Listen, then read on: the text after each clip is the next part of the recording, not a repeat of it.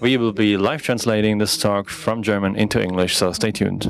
Ausschuss digitale Agenda und im Innenausschuss über das IT-Sicherheitsgesetz geredet und möchte euch heute von diesen beiden Erlebnissen erzählen. Einen großen Applaus für Linus. Give a warm hand to Linus Neumann.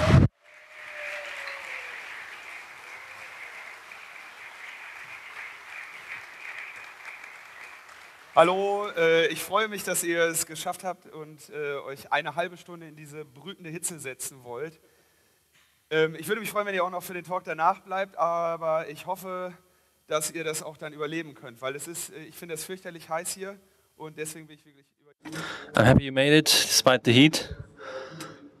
I also hope you'll stay for the next talk, but I'm very happy that so many people decided to brave the heat and sit in this talk.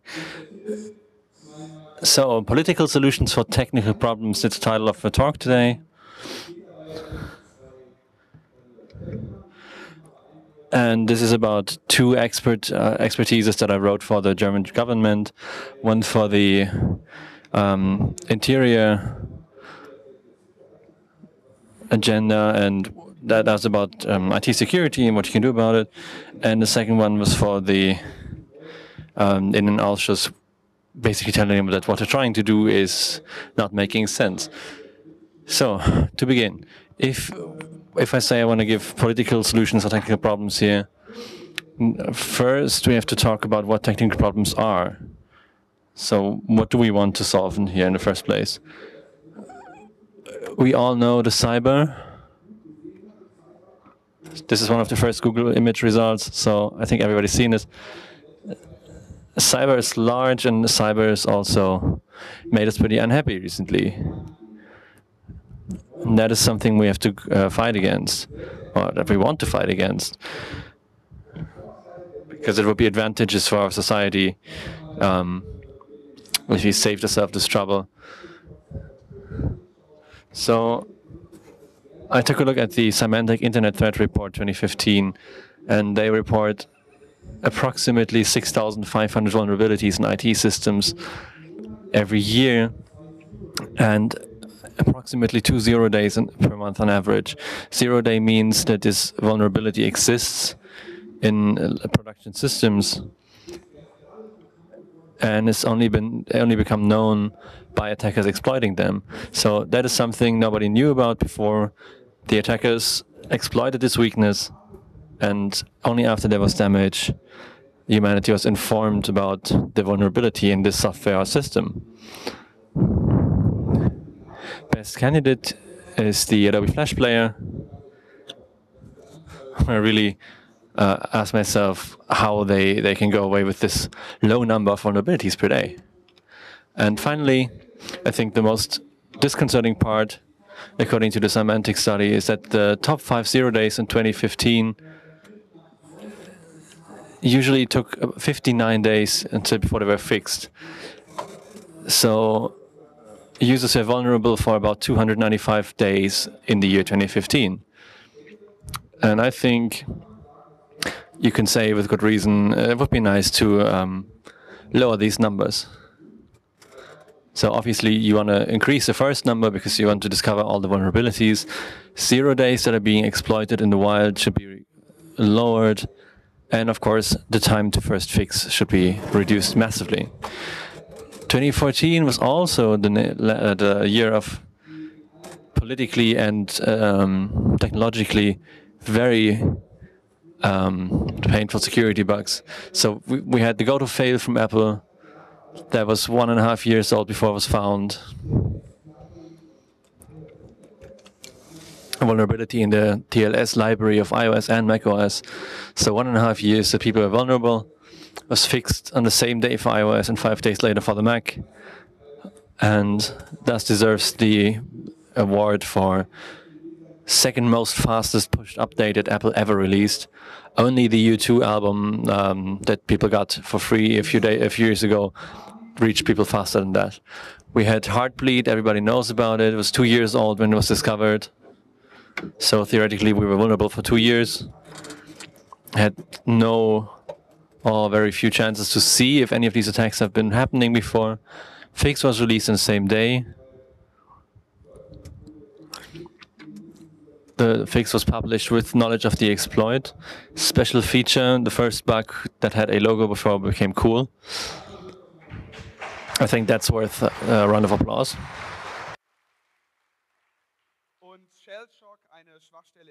And shell shock vulnerability in Bash, 25 years old before it was discovered. As far as I know, that is the oldest CVSS 10 that exists. It's older than the IP stack that Windows uses. So yeah, it's probably the oldest bugs, because the Windows IP stack is also in the CVSS 10 area. So we have problems, and it turns out that the oft-proclaimed self-healing powers of open source are not working as much as we wish for. All of these symbols, as OpenSSL, as well as Apple's TLS implementation, Bash, are all open source programs, and everybody sees, yeah, open source much more secure because everybody can look at it, and many eyeballs make bug shallows. But reality is different, and we can see that the open source quality assurance, I think we just have to admit it to ourselves, there's still deficits there.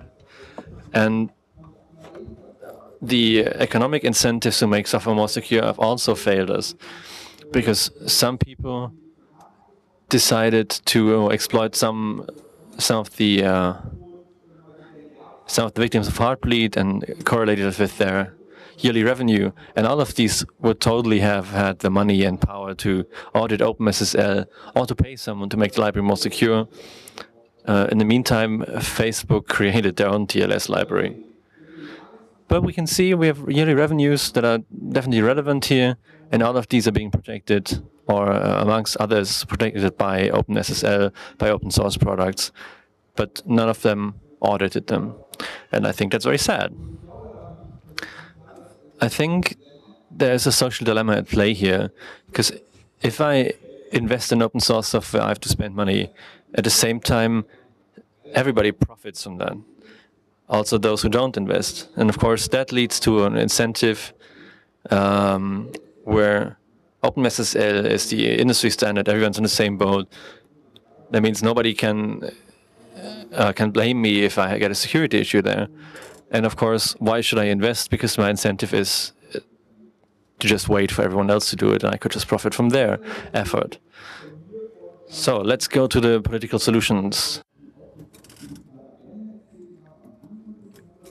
So what I was talking about at the beginning of last year about the digital agenda of the German government, I think the following political solutions would be appropriate to ensure that we all have safer computer systems, not us as citizens only, but also companies whose rights the German government is also trying to protect in this context.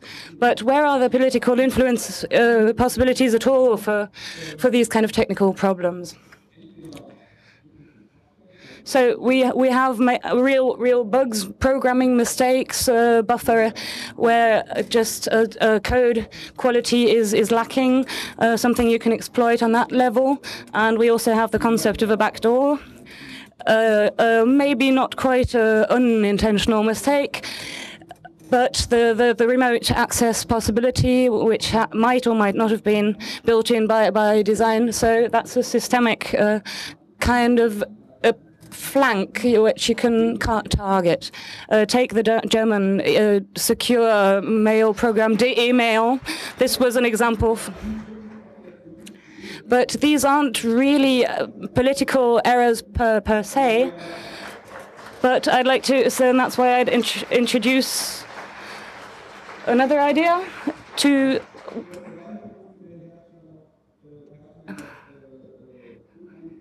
an expanded model. This is the different layer. So after this layer 7, the layer 8 problem, we have the organizational level, and the top level is the kind of politics. So this is a problem of competence, really, at this level. So at the same time, they're under pressure to do something at last. And there's a lot of sort of action going on saying, we have to do something now, finally. But it's a kind of security drama where the efficiency of the approaches isn't really apparent. So we know maybe airport security, when we all have to leave our toothpaste there, we think, oh yeah, they're taking care of security, but it's another approach or a workaround that should be addressed as itself. And so on the layer below that, the organizational level, we have another focus with what as regards company interests. So what is their need to do IT security? The users themselves are usually not decisive there in this kind of process or decision. So we have a dysfunctional KPI. What's a KPI? Three-letter acronym. This is key progress indicator. He's not sure himself. A key performance indicator. So this is what we arrange with your consultant, with your McKinsey advisors, and to be able to measure your own progress in the last year, for instance. So what they're saying is, of course, find more errors in shorter time. But these kind of personal advancement reports make you ensure that people spend the least possible money in the shortest time. So basically, it's a certification. Just make sure that you keep on going and can't be sued for negligence or something. So that means you've already covered your ass, done your job well enough. So if you take companies like Microsoft, that gives us all another level to do something interesting within this organization is quite difficult. And so that's my conclusion, that the social dilemma that arises out of this is that no one is as good as maybe they could be, or because it's not worth investing in this mutual gain. And so the vulnerability level might be at the application level or at the presentation level, or,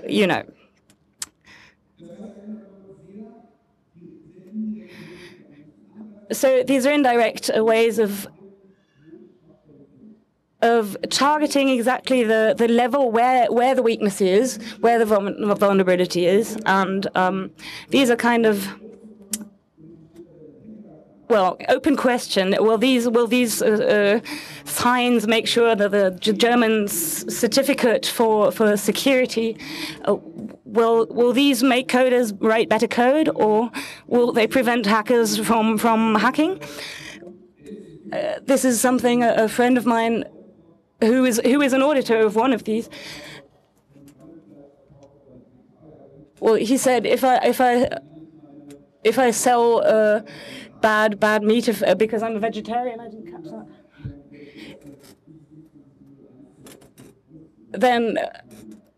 Then I can be certified for, have his fish and chip shop certified by some strange rule breaking or bending. I didn't quite get to the anecdote. But regarding software quality, we have the infrastructure level.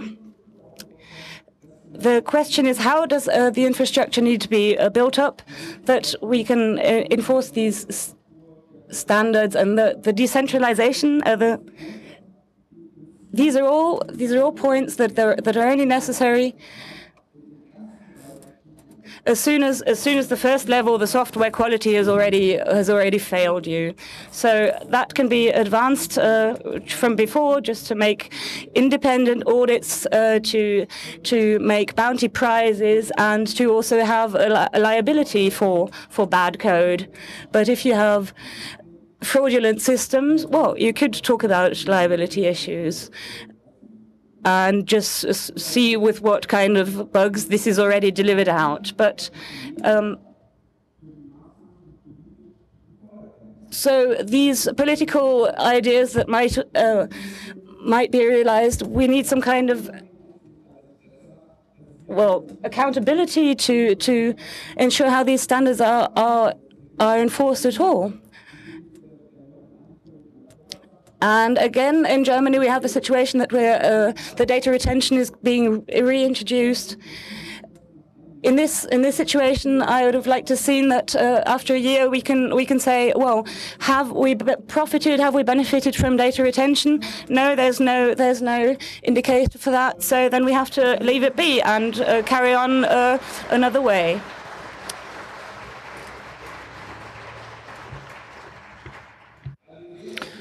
So instead of that, you see, I'm a consultant, I have these 3 boxes, now I'm going to dive into the deep. Proactivity means you want to be faster than the attackers. And the entire security industry annoys me especially with the products.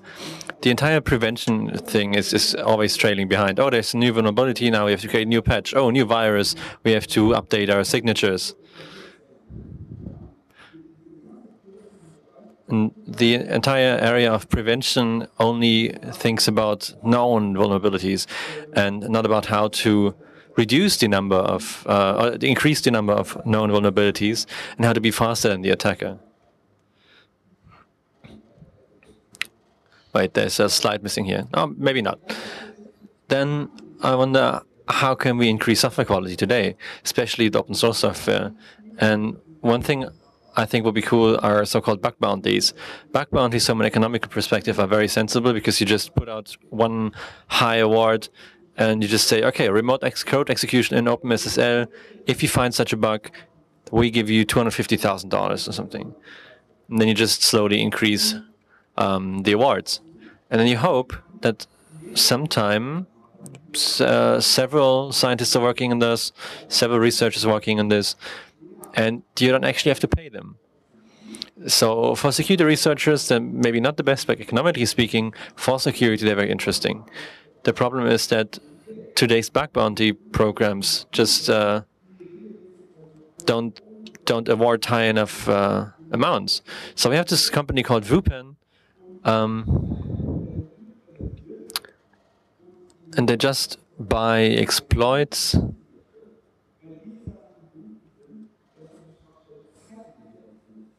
And so with Google's bug bounty program,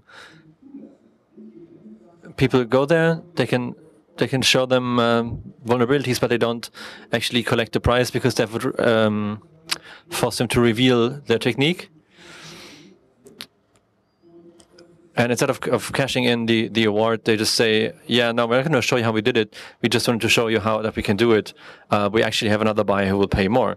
And of course, that's the worst thing that can happen in these kinds of competitions.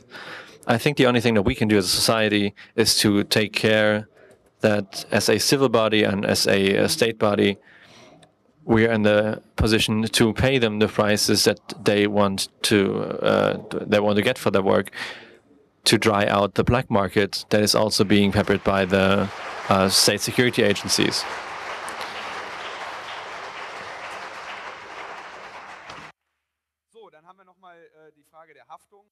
Then, of course, there's the question of liability. Security promises are not being kept. And I always forget who said it, but there's this beautiful quote saying there's only two suppliers in our society that can work without any liability. That's drug dealers and software manufacturers, and both of them call their users users. So if they don't keep their promises or patches are coming too late, like these 95 days, I think at least in proprietary products and obvious carelessness, you could try to create a political pressure for liability, which would actually incentivize people and companies especially to make the software more secure.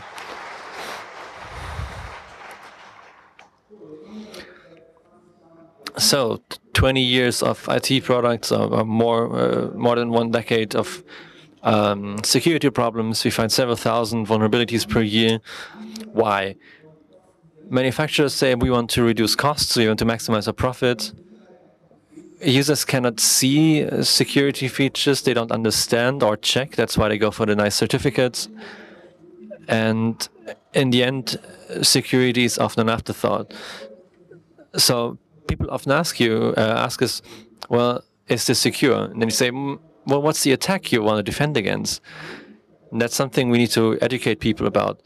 And I think the only way to actually tackle this problem is to create more legislation, actually create stronger marketplace rules. So, for example, standards should be that we demand decentral infrastructure, we demand strong standards, we demand end-to-end encryption. And of course, you can just codify these demands, but you can only force people to follow these if you're competent enough, and if you don't make the mistake to give suppliers the choice to just create their own enforcement rules. And so the next step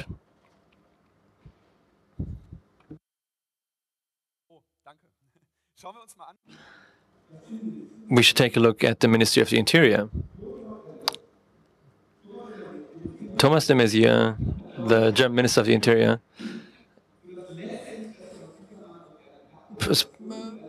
probably the last thing he wants in his life is that our IT systems become more secure. If you look at what he's what he's in control of police who basically want to push forward data retention. There's the Federal Office for the Constitutional Protection, so the Internal Secret Service, who are mostly busy with spying on journalists and shredding old files. And supporting Nazi structures. So the last thing they want is for IT to become more secure. Then there's the BND, the German External Secret Service, who recently offered 4.5 million euros to buy 0 days. So they definitely want us to know what they have so they can patch against what they paid so much money for.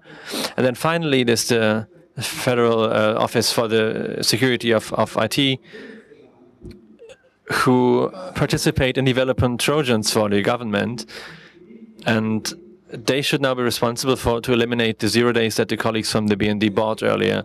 I don't buy that, and neither should you. So, what our demands as a CCC is to take the BSI out of that mantle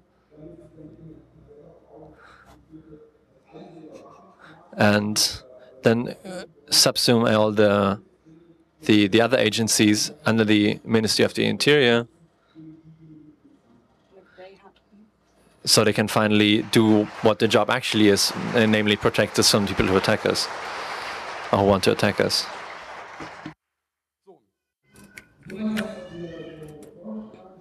So that's about our suggestions so far. And now, well, what we were confronted with as a result. And I had a letter in my letterbox. What happened there? Well, that was exactly how I felt, a sort of blackout moment. Well, laws are, in a way, they're published as a sort of a div file, so you can amend one paragraph here and there. So maybe they have learned something there in those terms from our community. But we have 5 areas here that are sort of the minimum standards that are from legal side, the least common denominator. And so we have the points. If the BSE, the security office of the government, is involved with working with government, with non-government companies, then there have to be certain regulations held, and well, a lot lower threshold to actually access data. There are kind of deals to what information and what standards and these are enforced in these one-on-one contracts. And so we have the criminal police, which is now becoming the central cyber police, cyber war monitoring unit. And there was the discussion about IT products, software basically being traded as arms or with similar regulations to international trade. Well, this is the thing about registry. The need to register your product is interesting here. So basically, it's this ministry defining what's critical infrastructure, and just keeping a list of the lower standards. But of course, the providers or enterprises have the right to make suggestions. So how on earth should the German Office for IT Security know what kind of demands security standards companies might need? Well, but so what these companies need to do that want to have this certification, they have to go do a sort of 2-year audit cycle and have to give an alert if they have security issues, but that can be done anonymously. And if the product is entirely deprecated, then they have to have certain contact persons for. Well, it's like once the first nuclear reactor is hacked. Well, we might find out through this alarm obligation form a bit later on. So that's most immediate way. And so we get every 2 years we get a sort of delayed image of what's going on. And so you can imagine in this kind of well, how fast the yearly cycle is in this context. So let's have a look at the security standards that are to become obligatory.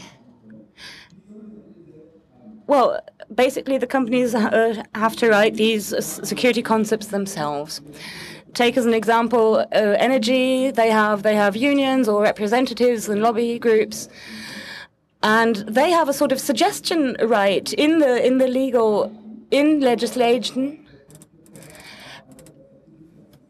And an expert reads the evaluation and says, "Well, that sounds like you could do it in this manner." And I think in the BSE Security Office, IT Security Office, I don't think there's so much known about the proceedings of legislation. So everyone is just convening and taking their own stack of IT concepts, security concepts with them, and these have very, very different standards, not only formatting but writing, and it's literally a matter of finding the least common denominator. And so that's the box at the back here. The combination of both, they have 2 possibilities really. And so what I said to them is just one option is you read all of them and take the best suggestion, and all adapt to that, which means you won't have to actively change your already existing procedures. And the other option is that we take not the smallest common denominator, but to make it a broader concept, and make sure that it's just something that everyone can achieve within the next 2 years. So if you see what it might be a simple process, it's quite clear what people will choose, or which would be the box on the right, just the least effort, the way of the least resistance. Then we have the telemedia services that have to be secure now. Telemedia services are content and hosting suppliers, and they're now forced to take organizatory and technical precautions to protect the systems, components, and processes, and also supposedly to create appropriate authentication methods, but that was removed from the changed law. They may now save user data to try debug and solve issues, which is which takes paragraph 15 of the telemedia law and makes it analog to the paragraph 100 of the Telecommunications Act, which allows them to save user data.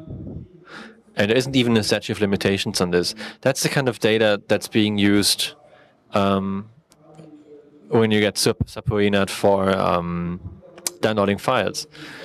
Because obviously, if these data exist, then you can use a civil law process to just subpoena them and use them for your purposes. So obviously this is counterproductive, because the best way to get data security is to not store data that you don't want to risk getting hacked.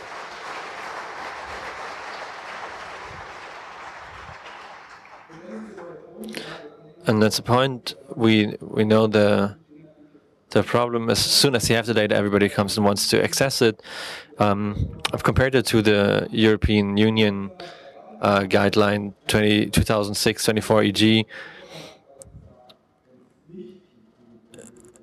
And basically, this is a data retention law that is not limited to the criminal law. And then there's this beautiful part where the federal criminal police gets the jurisdiction over cyberspace, where you can see how many and which laws are there that involve computer crime. That includes the unauthorized access and of data and the preparation of such, computer fraud and manipulation of data, and computer sabotage. And of course, you could say if you're writing pen testing tools or proof of concepts for vulnerabilities, then you help other people commit a crime, and thus you're also liable. That's the kind of gray area that we operate here in Germany, and that's what we're trying to get rid of as a CCC, because the IT security can only be achieved by reducing IT insecurity, and for that we need research.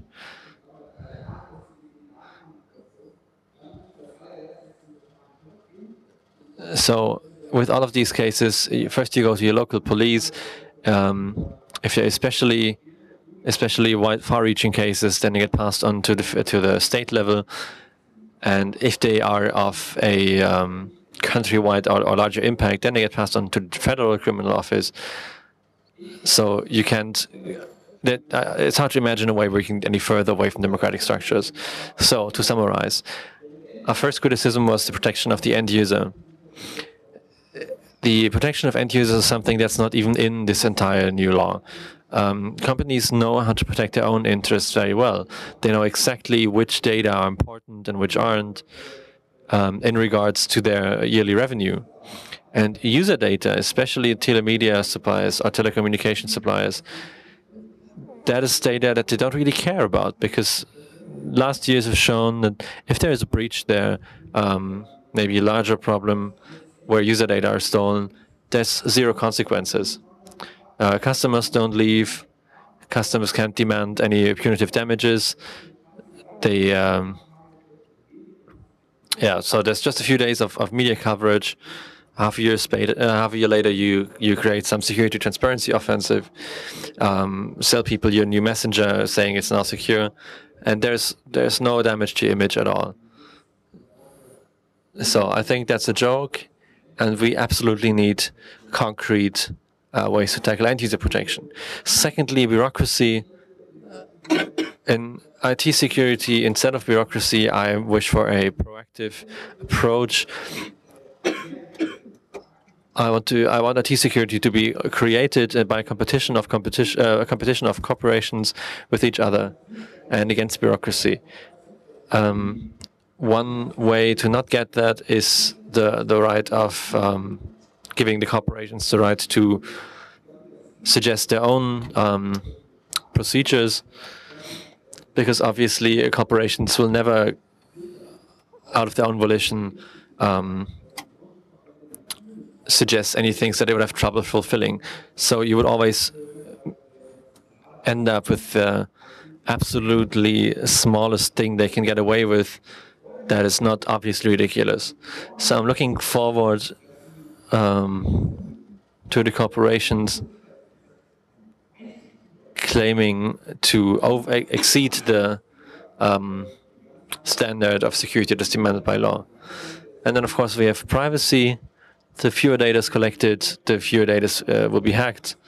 And here we can see that the collection of data happens for completely different reasons.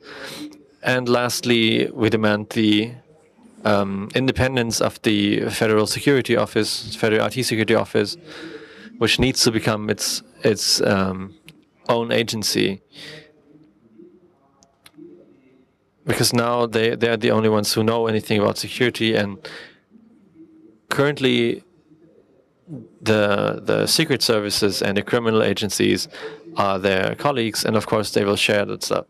So that is why I don't think it's a good idea to supply the BSI with information about security vulnerabilities, because they will just leak it to the secret services who are potentially attackers.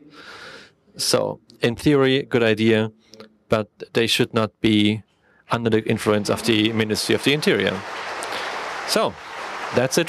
Thank you.